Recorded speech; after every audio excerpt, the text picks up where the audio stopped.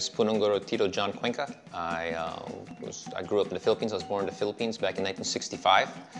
I'm a Filipino martial arts instructor here in Las Vegas, and I teach a style called Ocho Kantos Kali.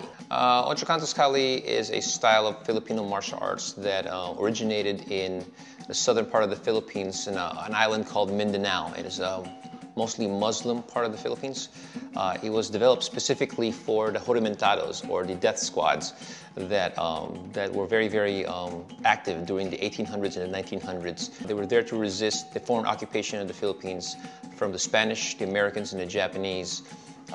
Mostly, Ocho Kantos was made specifically to train these warriors to attack very viciously, very fiercely, without regard for themselves. But they were also incredibly intelligent. They were not just kamikaze pilots. As a matter of fact, there's a belief that kamikaze pilots actually were originated.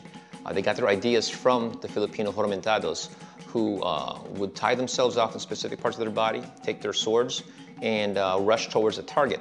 Usually it's an officer, without regard for the number or the forces that they're going to go up against, and until their job was done. In many ways, they are scary to the Filipino people. They're the boogeymen of the Philippines, like the ninja were the boogeymen to the Japanese people.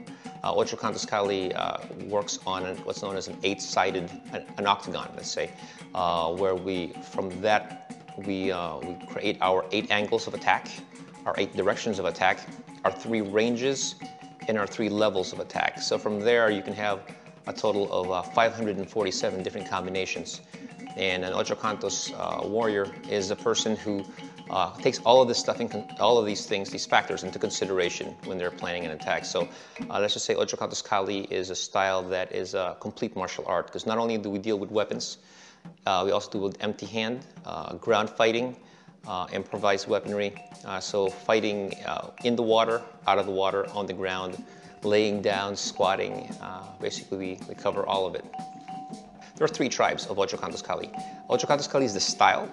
The name of our group, as we formed it when we were in the Philippines, practicing out of my backyard back in between 1986 and 1993, we called ourselves Tribo Talim as almost like a tribute to our instructor, Guro Ernesto Sison Iasagra, is his last name.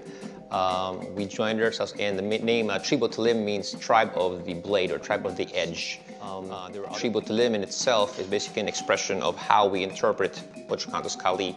I'm the leading exponent of this system, so basically what I say goes.